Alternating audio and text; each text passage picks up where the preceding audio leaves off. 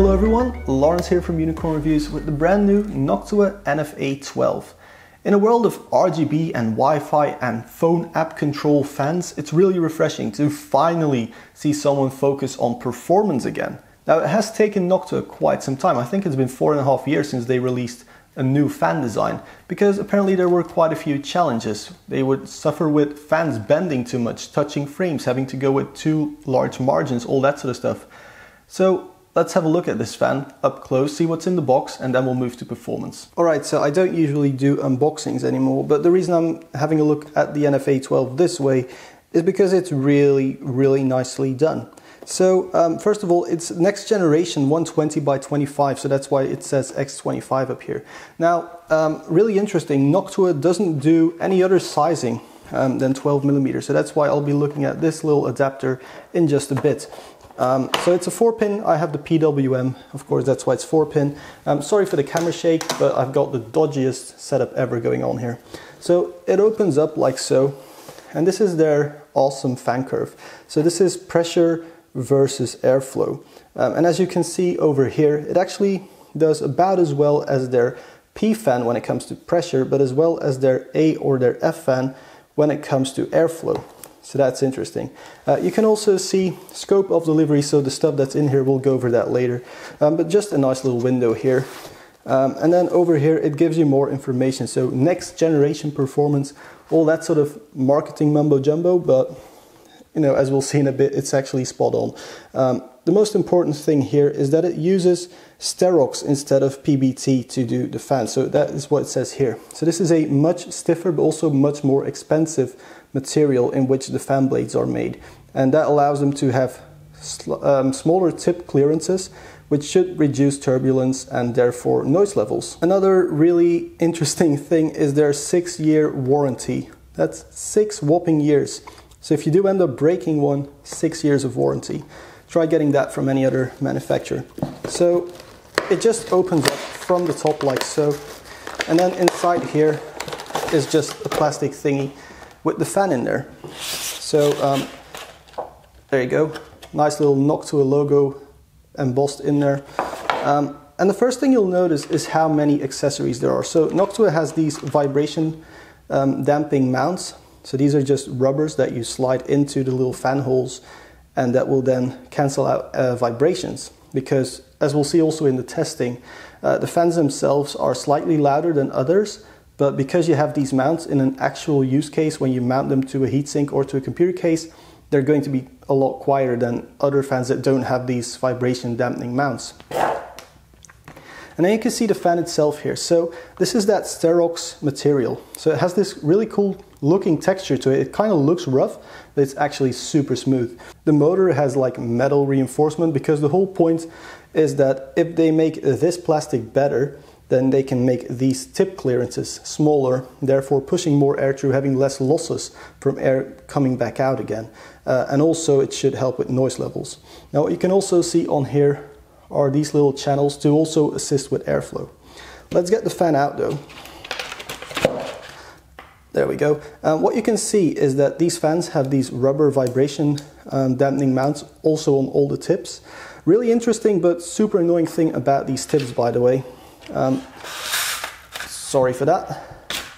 If you look at it here, this is like a super narrow mount over here, where the hole is on that side. If you look here, it's a way wider one. So when you're mounting those metal brackets that you need to use with heat sinks, it's super annoying because on this side they're really hard to get in. So I don't know why Noctua has this asymmetrical design going on. I wish these reinforcements just wouldn't be there at all. That would make life a lot easier. So then, another nice feature, a super short cable on here. This really helps with cable management when you mount this one to a heatsink. Then at the back here, again, the SSO2 bearing system, so metal reinforced bearings, 2000 RPM. That's all the important stuff here.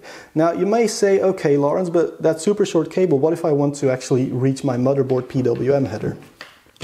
Noctua has you covered. So in the box, you also get one of these extension cables. They're actually quite long. And then if you need to reach far with your cable, you can use their extension cable, which will give you like an extra 30 centimeters. But if you don't need a long cable, you just have the short one. Super awesome that they included that. What they also include is a low noise adapter. So if you find it too loud, even with PWM control, you can get this low noise adapter in between the cable and your motherboard or your PWM fan controller, and you'll have low noise. Also, a Y splitter. So if you want to use two fans off of one motherboard header, again, Noctua has you covered.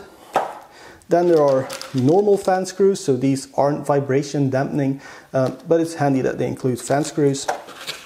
Noctua then also, really nicely, they include these rubber gaskets. So if you run this one on a radiator, for example, this will seal off rather nicely to make sure that there's no air loss going on, and again have better cooling performance. And then there are more of these mounts as well. Now, as I said, it only comes in a 12 centimeter variant at the moment.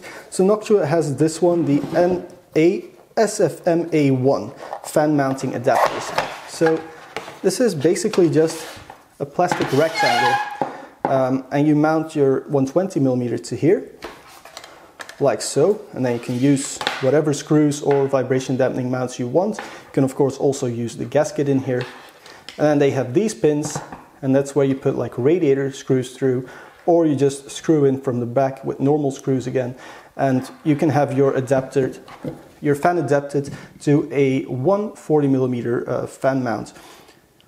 I would really like to see 140mm native fans though, so Noctua, please make these slightly bigger as well. Alright then, so performance numbers at last. First of all, the test system though. So I'm doing all the testing on a Ryzen 7 1700 running at 1.4 volts, 3.9 gigahertz of overclock. Case fans set to the lowest setting so that there's still airflow going on to help out the lesser fans, and also to not make it too easy on the system. I'm using a Noctua NHD14 cooler with a single fan in the center of it, so that really stresses the importance of being able to build air pressure. For my testing, I also measured intake and exhaust air temperature using external probes, and to get an idea of how much airflow there is, I can just compare the intake temperature to the exhaust temperature. Alright, so first of all, looking at the numbers, you can see that the NF-A15, the massive fan that comes with the Noctua NHD15, does, a really good job because it is so massive. But a very close second is this one, the NF-A12. So that's really freaking impressive. I mean, if you compare this one to the other fans that I tested, even the 14 centimeter ones, it outperforms everything at both 100%, but also at lower, basically inaudible fan speeds, so 70 and 50%. Now, talking about those inaudible fan speeds, let's have a little look at noise testing. So this is what our audio testing setup looks like. Don't mind all the light here, but we have a sound pressure meter right over there, and then we suspend the fan using a bit of string and then rubber bands so that it's completely isolated from vibrations, and then a shotgun microphone up top. This whole thing is powered by a power supply that's well hidden back there, so that's definitely not making anything any louder.